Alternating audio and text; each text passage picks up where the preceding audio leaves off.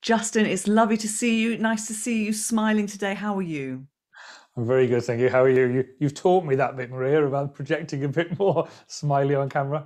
Yeah, I like to see you smile. It's great. It's wonderful because you're a happy, jolly person, really. But you keep it inside sometimes. So anyway, listen, I'd love to talk to you about your career. You sort of seem to have had 15 different careers in your. Mind you, I suppose a few of us have, but yours are interesting because you started at McDonald's. You've got to tell me the story. How did you go from McDonald's to sort of being a highly in demand expert on high performance? So you have done your research. The McDonald's bit doesn't come up very often these days.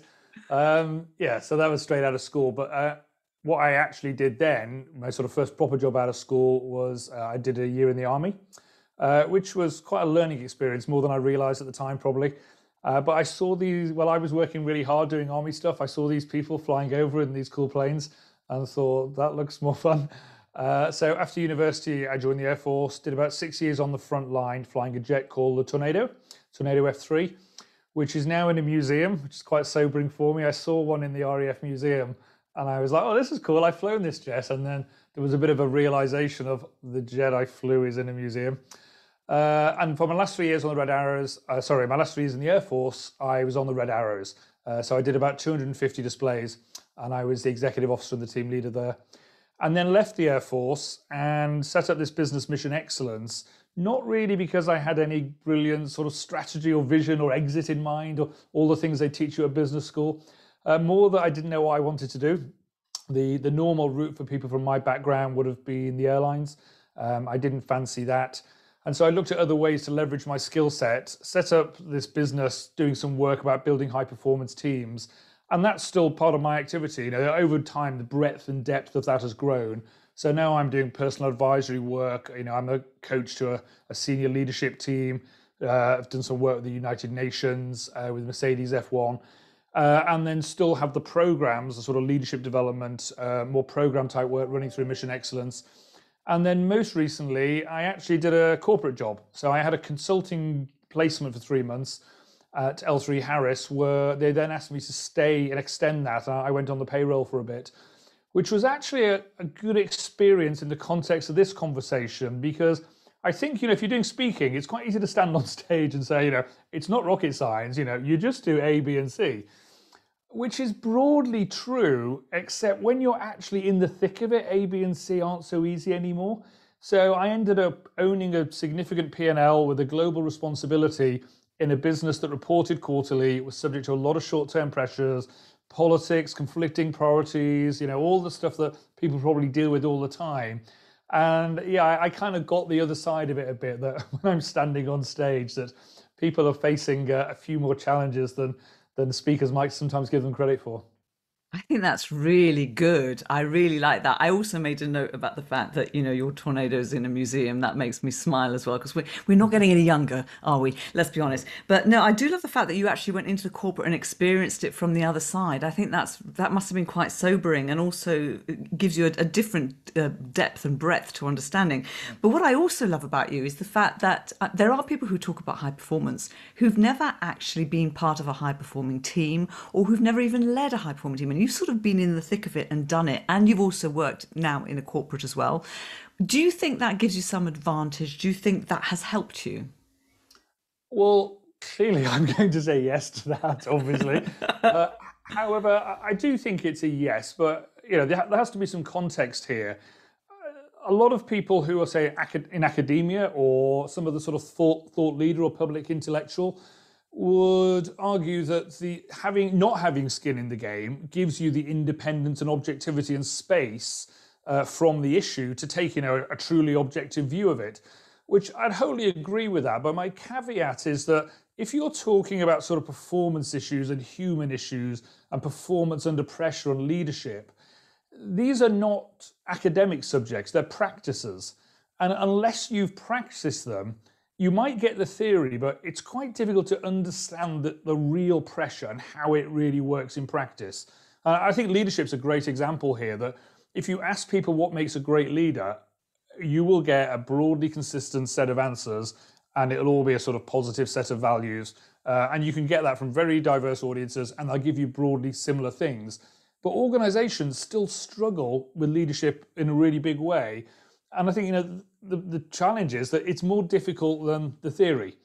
And so, yeah, I would like to think that having had skin in the game, that gives me an understanding of the actual issues. But now having a bit of distance from it, I hope that I can also look at it objectively. So, I'm kind of blowing my own trumpet, I guess, saying I've got the best of both worlds. But to answer your question, I think in performance of human issues, you need to have kind of experienced it, really. Yeah, I think it's an advantage personally. I think, and also, you can speak about it from a different point of view, so it gives a different, a different feel to the content as well. The red arrows. I think sometimes you might underestimate how interested we all are in the red arrows, because we all also at different times, certainly in the UK, will have looked to the skies and seen these amazing displays, and we all want to know more about it. And what would you say you've learnt from that you apply to your clients about high performance? So that's an interesting observation about what other people think of it, because I think I thought the same as you, even when I was in the Air Force. And then you get into that team, and on day one, it's like, oh my God, this is amazing. And you're excited and challenged and everything. But of course, like everything, it does become your job. And you know that it's a great job to have, but you sort of lose that perspective a little bit, that somebody else, how other people see it. And you're probably right that it's quite difficult for me to see it through somebody else's lens. It definitely has influenced me, though. I think there's probably two angles here. One is the thing that other people generally latch onto, which I'll explain to you. And then there's also what I personally took from it. And the thing that I found that people consistently latch onto is the concept of the team rotation. So on the Red Arrows, you have about 100 people on the team. The front end of that, if you like, is the 9 display pilots. And each year, of the 9 display pilots, the 3 most experienced pilots leave. So just think about that. Imagine losing the most experienced third of your workforce every year. It's madness. Only the military could think of this. And clearly there are some good reasons for it, to do with career progression, bringing fresh blood in. And there are some operational reasons why it actually works quite well.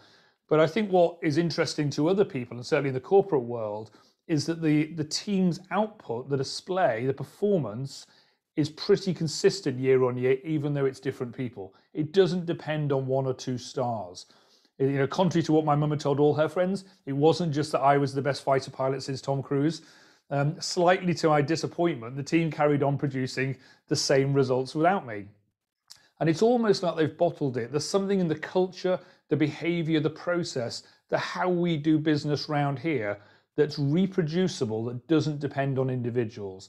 And that's broadly true, to be honest, of the military. The Red Arrow is just a very sort of nice niche version of that.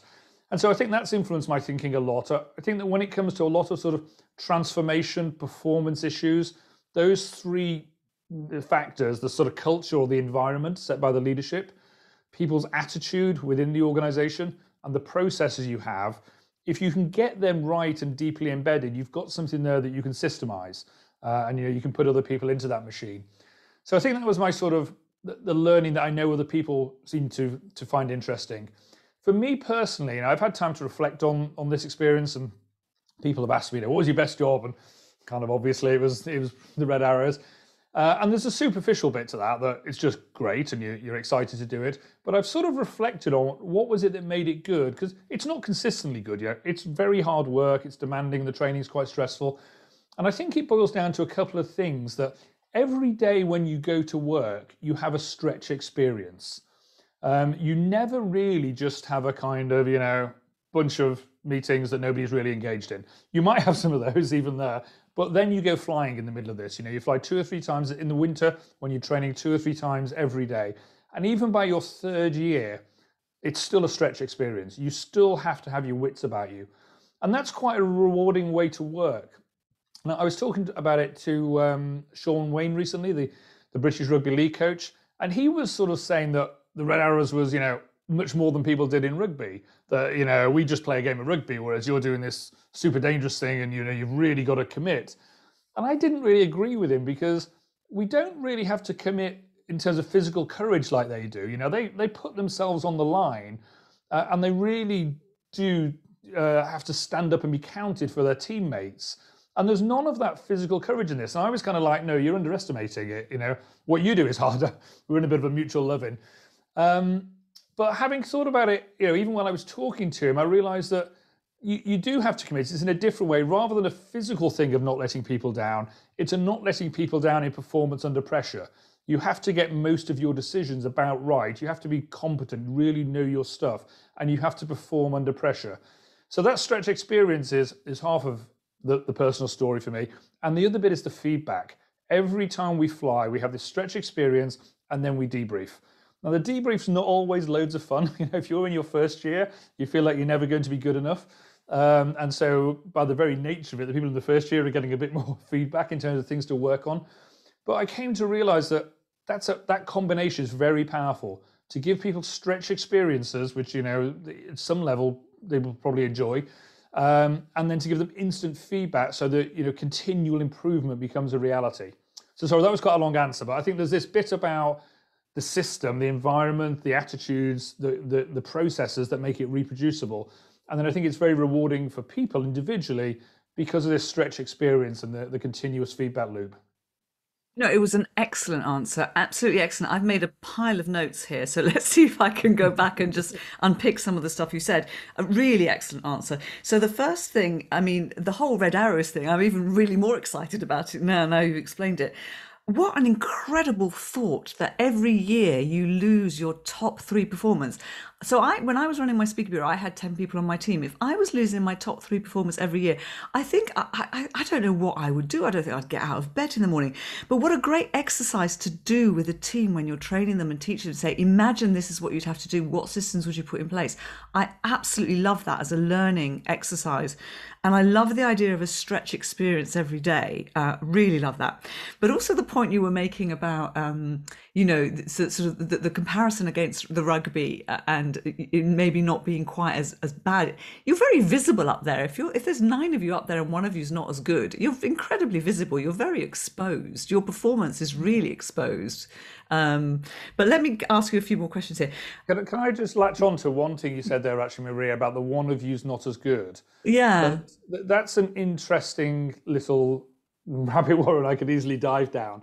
That I think sports teams and military teams are often held up as examples of high performance. And some of the analogies are relevant to other worlds and to the corporate world, and some of them less so. And what you've just touched on there is one that's a tricky issue, that in sports and the military, and in the military in particular, you're measured only by the collective performance. So when you say that one of you is not as good, nobody knows who that individual is, certainly from the ground. And ultimately, the team is only measured by its collective performance. And so when it comes back to this thing about changing through a year, when you change through a year, it's not like the team is at this level and some other people come in at this level and they have to work their way up. The team reforms at this level and you all have to work your way back up. Wow. I just think that I just wanted to sort of mildly challenge that point about, it's not really about the one person who didn't perform. It's actually, that is the standard of the team. And that's interesting because, as you say, that the team has to come back to that level so that you can all go up. That's really fascinating because it's maybe not be how you would think about it in business. I quite like that. I also love the point you make about feedback and debriefing. I think there's not enough. I mean, I don't know. Do you agree? I don't think there's not enough feedback given in business, and I don't know if you experienced that at all in your work in the corporate. Yeah, I think that people, I think you got, as you know to some extent, Maria, I can do pedantic. You need to separate out feedback and debriefing a bit. The feedback is almost the evidence, if you like. The debrief, whether on your own or in a team, is what you do with it, the analysis and what am I going to do differently. And yet it's not as common in other environments. And I think the one reason for that is simply that there's more risk in that world. Therefore, you've got personal skin in the game in understanding things that didn't go so well. The other is that it's a bit of a sort of priorities issue. If you come up with a new process for something and it works and people see it works, they're bought in. They'll pretty much do it straight away because it's an improvement.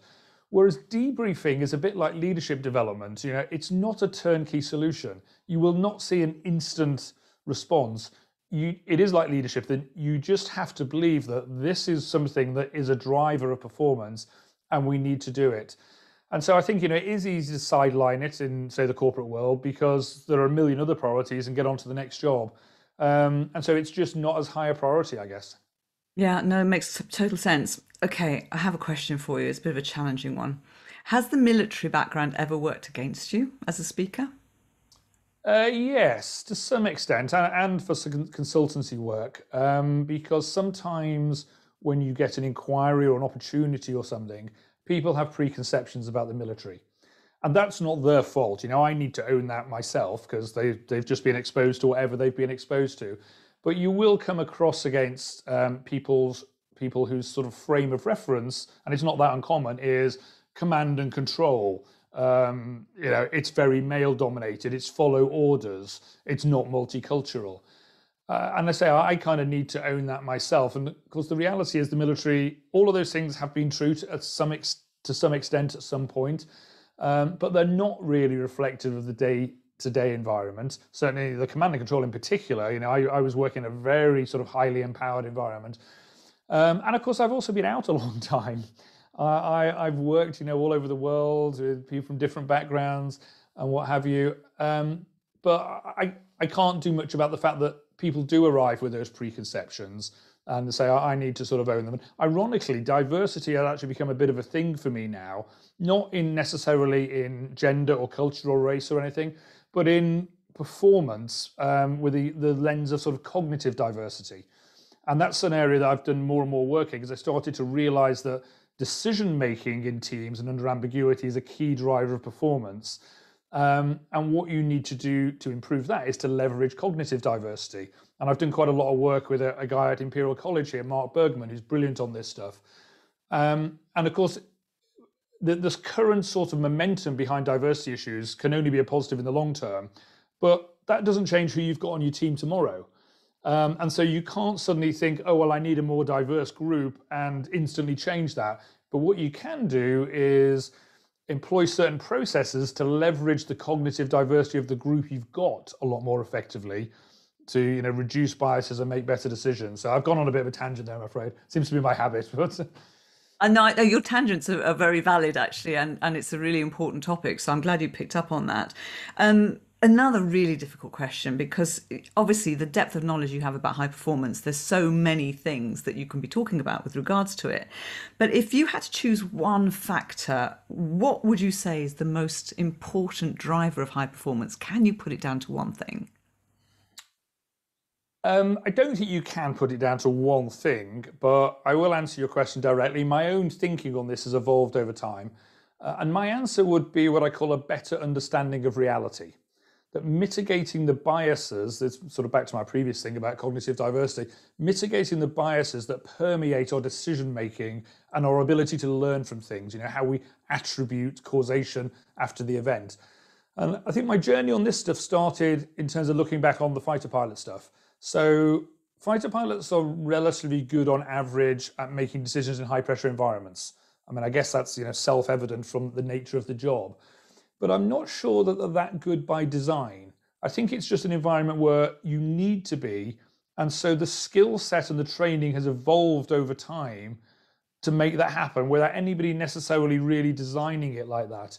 And so in my years since, I've reflected on this a bit about, what are the factors that make it possible that fighter pilots generally make pretty good decisions and, live to fight another day in these high pressure situations. And then that led me down a path into more generally around decision making under ambiguity. Because people think of the sort of pilot world as rules, regulations, highly regulated. It kind of is, but it's still very fast moving. It's not much like what you see on Top Gun or the news. The flying on Top Gun maybe a bit. I didn't get to play volleyball once. But the reality of that world is the flying is just what it is. It becomes a skill that's 10% of the job. What you have to do is execute a task that is characterized by ambiguity, imperfect information, deadline pressure, consequences of decisions. So I reflected on these things quite a bit, and then I say it dragged me down this route of more generally around decision making under ambiguity. And what I realized there is that why that's difficult is because we have biases. If there is ambiguity, almost by definition, we have to apply judgment. We can't get there by logic alone. It's ambiguous. There's not enough information. And so we have to apply judgment to it. And we think we're good at this. And the older we get, the more experience we get, the more we get wedded to our delusions of brilliance on it. But the reality is there's overwhelming evidence that actually we're terrible at it. Especially, we all bring cognitive biases to the party. And then there are motivational biases from our boss, from the organization, pressuring us to do things that we may or may not think is a good idea. And so a good example of this in practice is the debriefing we mentioned. There's a great model in psychology that I think gives you an insight what's going on there called actor-observer bias. And what it says is if you're an observer of something and you're external and you're neutral, you're pretty objective. It's the thing about having distance again. But if you're an actor in the middle of it, you tend to have a very subjective opinion, especially if it didn't go well. We tend to blame the situation, the organization, somebody else, at least at first. Not many people run around going, yo, it's me, no bonuses this year, sorry, screwed up. Organizations don't incentivize this. And what happens in high performance individuals and teams is an ability to bridge that gap, to bring external objectivity to internal performance. So that's just one example for me of this better understanding of reality, trying to understand what actually happened as opposed to what we'd like to think happened or how we'd like to attribute the sort of cause and effect. And people have asked me a lot about, how do you get people to be that honest? How do you have those conversations? The single, simplest, biggest, quick win is to lead from the front. If you're the senior person and you're having some sort of review meeting, start by admitting what you got wrong first. It will transform the conversation for everybody else. But I'll throw that one out there. If that's not what somebody normally does, try it in a meeting, admit your own mistakes, hold your hand up and see what happens. And write to me on LinkedIn and tell me what happened. I'll be really interested to, see if anybody on the team comments afterwards or it drives the conversation.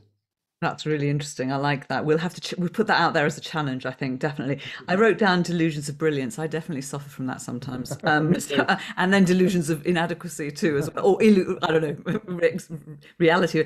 I actually expected you to say to me, that the most important factor was your purpose, sort of like what Simon Sinek might say is start with why. So I was a bit surprised by that answer. So Sinek's clearly very good, very high profile, and people put a lot of store by both that stuff and the other work he's done. Having said that, I don't agree with that theory. It's been a multi-million-pound bestseller because I think it doesn't tell the whole story. Is it important and good to have a sense of purpose in your work in an organization? Yes. But does it tell the story? When I was flying, what was my motivation? The Red Arrows is a great example of this. What was my motivation? Now, the raison d'etre or mission is something about PR and through a display of excellence, public relations for the military. How much of a driver is public relations for the military for those pilots? Zero? I think what's happening here is something different, where clearly they get it and they're broadly bought into that concept, but the job is intrinsically motivating. Somebody's going to give me some amazing toys to play with and give me a stretch experience every day, and they're going to pay me for doing this. I don't really care what it's for. I'm bought in anyway because it's just it's a personally rewarding experience, irrespective of the purpose. And I think the big tech companies are sort of interesting here. They haven't covered themselves with glory on purpose. I don't mean wasn't meant to be a double entendre of that.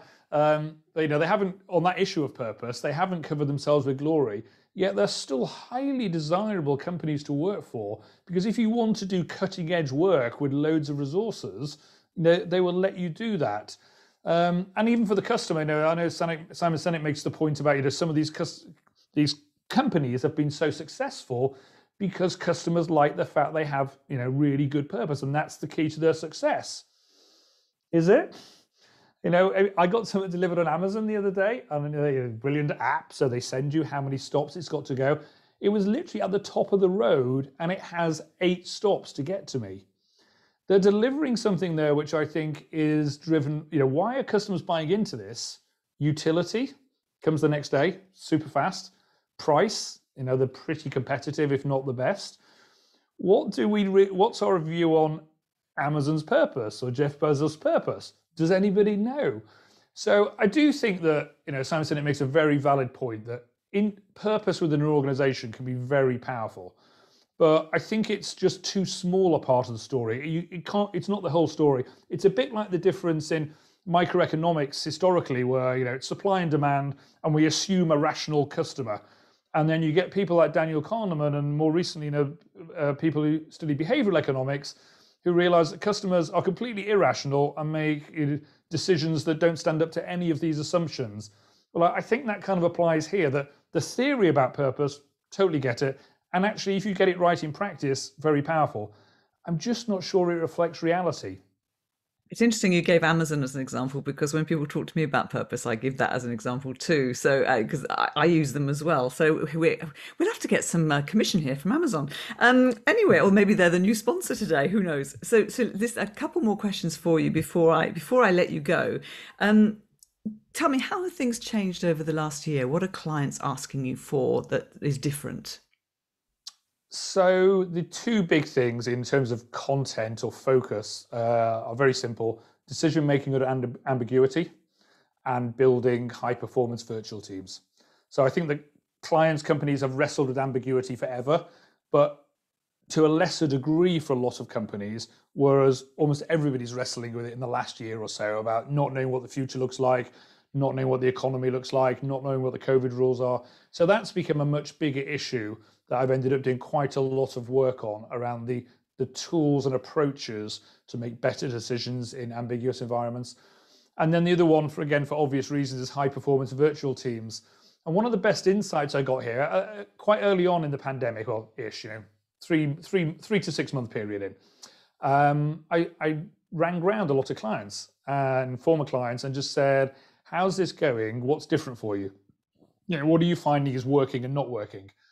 And there was a guy at Microsoft, he did give me permission to quote him, Angus Foreman, he's quite a senior exec there, who came out with a great little insight for me. Because I said to him, it can't be that different for you guys. This is what you do. It's great business for teams. Plus, you've been running global, virtual teams forever. And he said, yeah, that's true.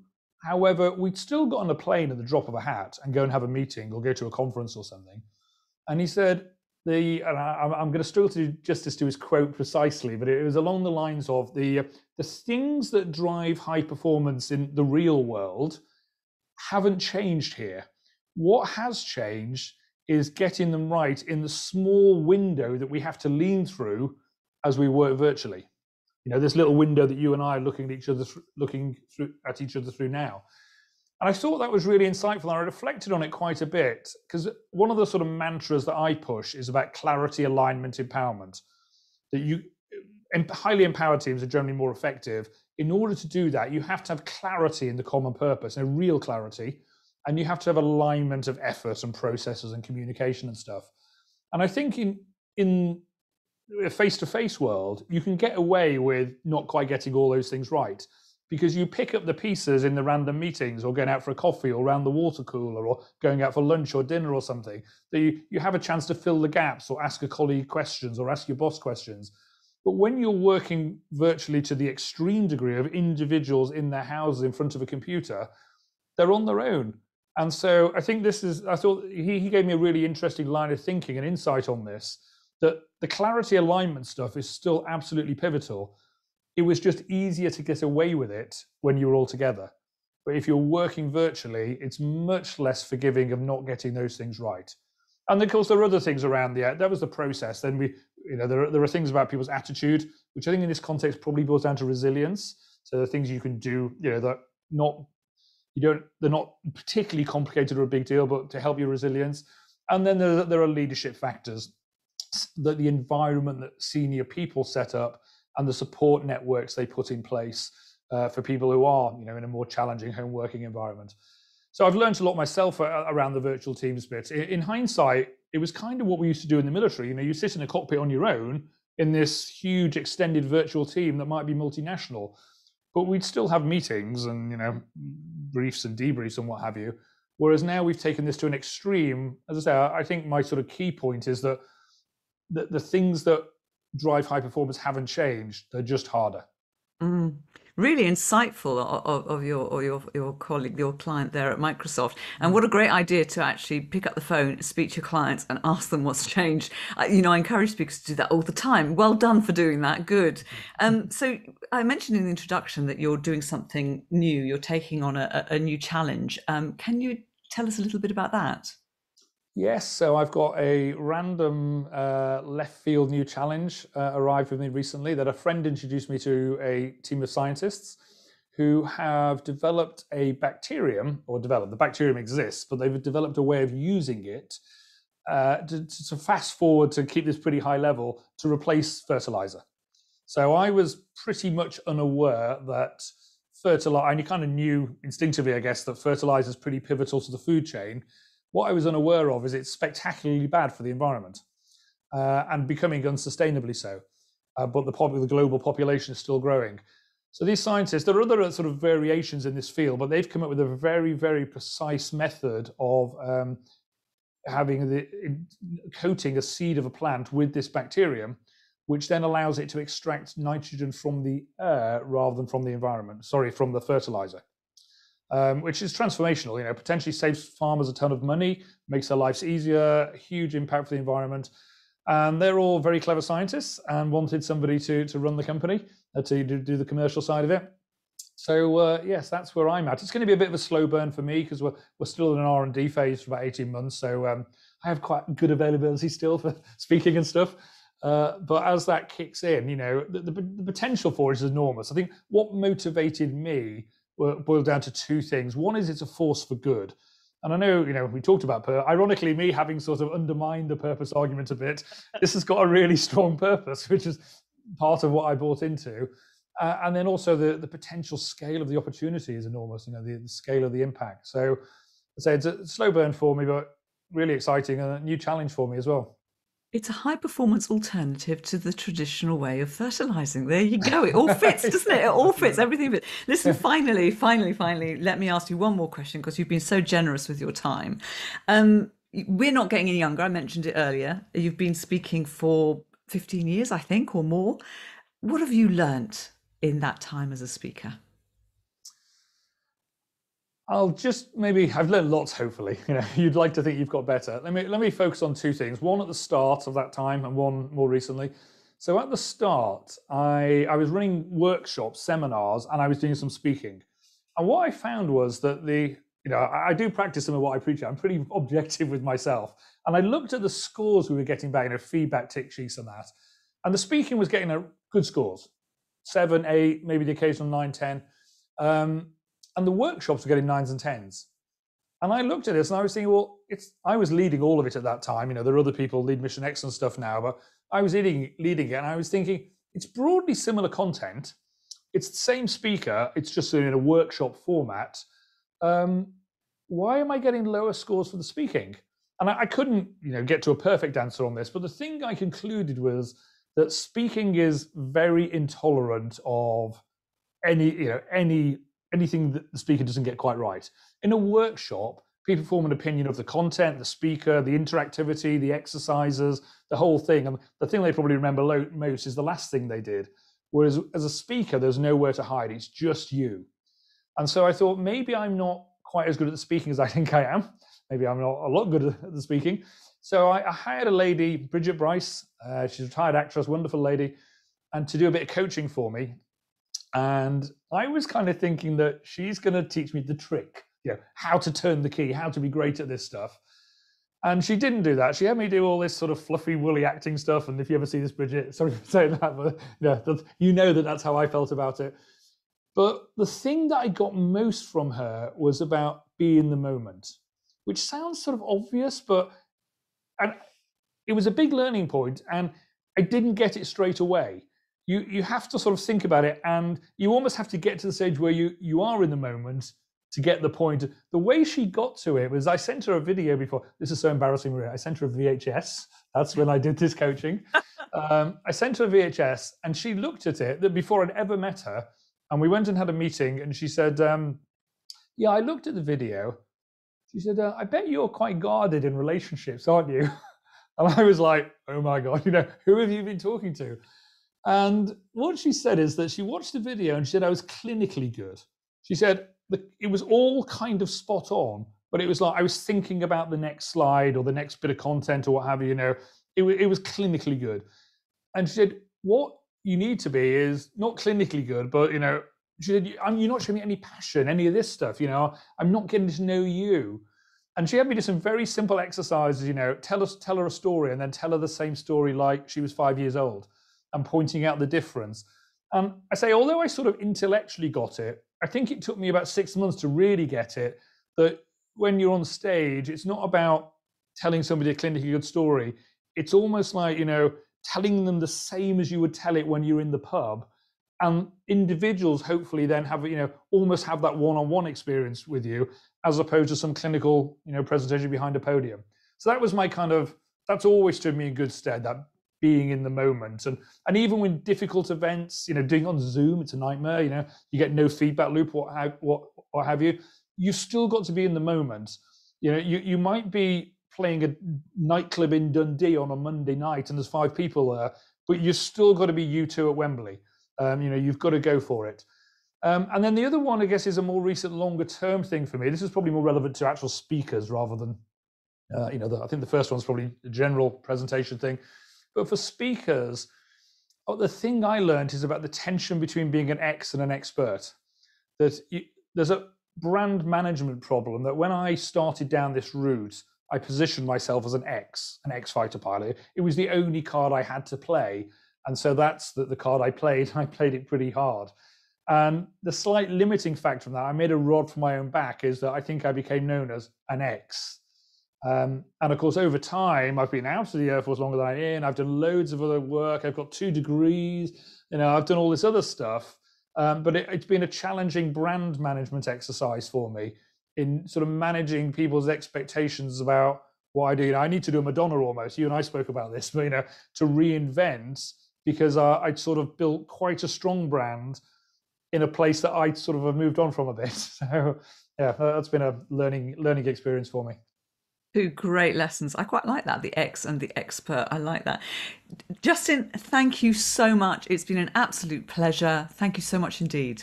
Thank you.